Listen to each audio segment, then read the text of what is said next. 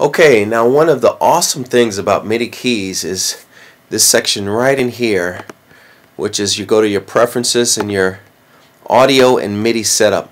Okay, this is where all of the magic happens. Okay, so I'm going to go over these in detail because they're very important, and all of the tech support questions we ask almost always have to do with the audio and MIDI setup. So we're going to go over this. Okay, so I have plugged in for my Motif keyboard a MIDI Sport 2x2. Okay, that's my input. And so let's go over this from top to bottom. So the input is the MIDI input port in which you want to display on the key. So right now I have a choice between MIDI Sport because I have a 2x2 port on my MIDI, so I can display my MIDI Sport 2x2 port A or port B. Let me show you this down here on my audio MIDI setup. Let's go to MIDI devices. This is my MIDI Sport. So I'm able to have two channels of MIDI. So those two channels of MIDI separate themselves between port A, port B. Some other keyboards go port 1, port 2. So right here, as you can see, I have it plugged into port A. So it's activated. It's not grayed out. When it's grayed out, that means it's not activated. And I'm using OSX. So as you can see right here, I have my MIDI device. It's all set to go. So we go back to our audio MIDI preferences. So I plugged my keyboard into the MIDI Sport A. So I plugged that in A, and as you can see, I can actually play right now on the keyboard from my keyboard. Listen.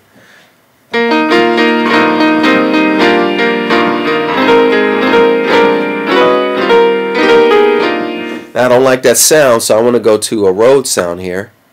So let's go to the Rode sound. Okay.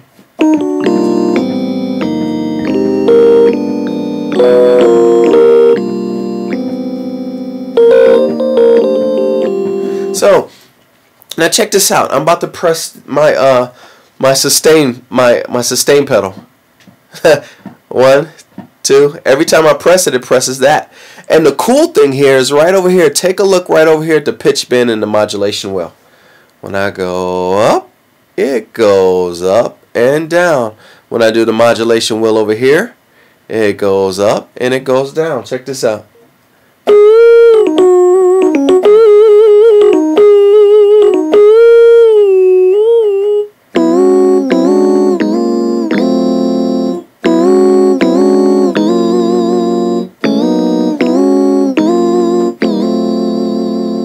So right there, you'll be able to see. So if somebody is doing something on the MIDI, and you're like, what is he doing? You can actually see the modulation wheels, and it's moving as I move it on my keyboard. Let me move that out the way so you can see it.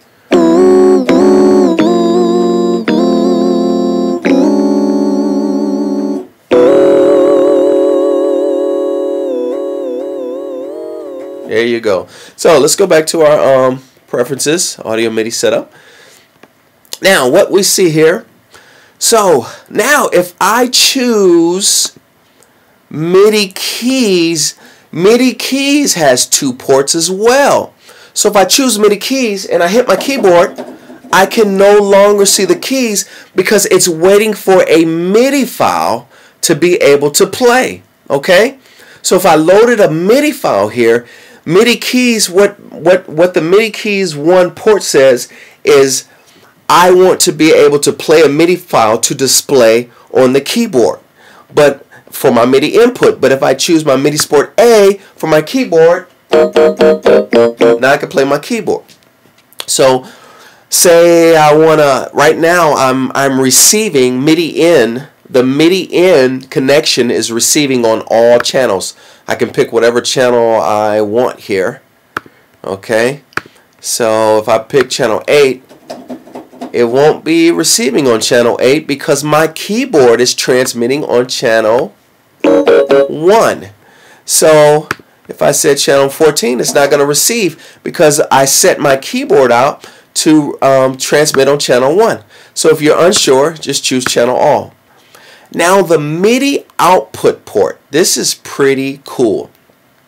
Say for instance, now right now what I'm playing are these sorry little sounds on the general MIDI sounds right here, which aren't that good, okay?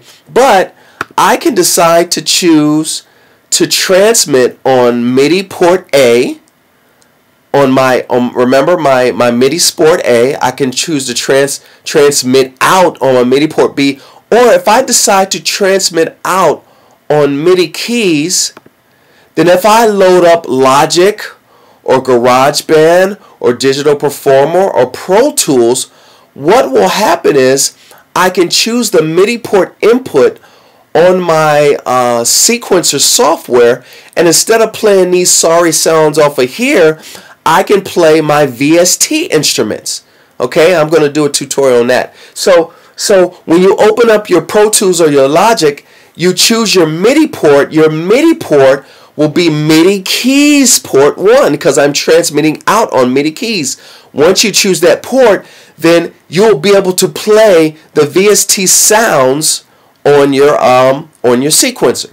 So right now we're going to choose the AU DSL because I want to play the sounds on here. Okay? Now your Midi Out channel is the channel that you want MIDIKeyz to transport out on the channel.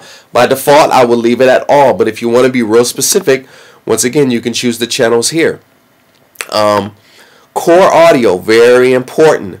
On OS X, you would choose your MIDI core audio, and right here on your AU DSL synth, if you're running Windows, it will say something like GS Wavetable Sound or something like that. So on your audio driver here, you would choose core audio. You can go core audio Sunflower. I have another driver here, but I usually choose the core audio built-in audio driver. This is very important. Latency is 0.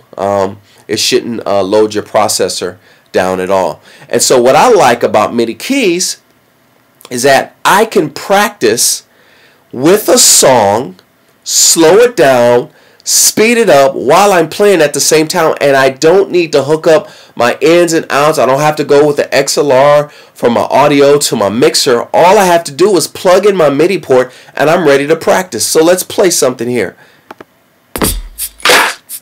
Here's a beat I loaded up. So if I want to practice with MIDIKeyz with an audio file, I can just practice it right here.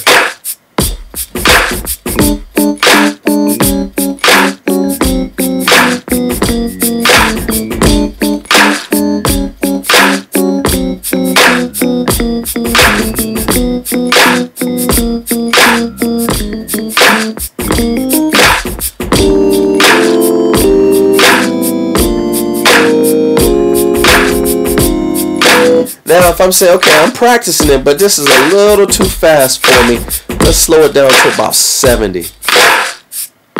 That's too slow. Let's go about 85. And I can practice along right with an audio file. Watch this.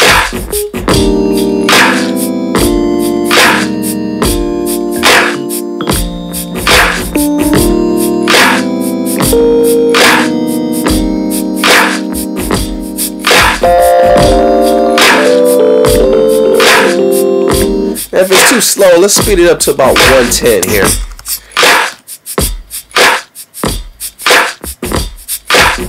Nah, let's slow it down just a tad. Let's slow it back down to 80. I want to do something here. Right here.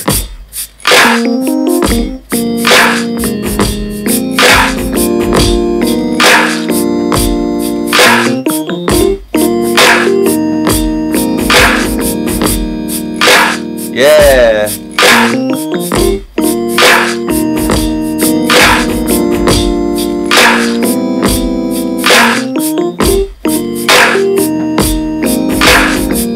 So that's how MIDIKeyz works. So you don't have to start plugging in all your instruments and everything. Just take your MIDI keyboard, plug it up, and MIDIKeyz is ready to go. You can change all the sounds. If you don't like the split keyboard, you go in your preferences, go to general, just make it all blue. Instead of having it split, make it all blue, and you're back in business and you're practicing. And let's play it right here again.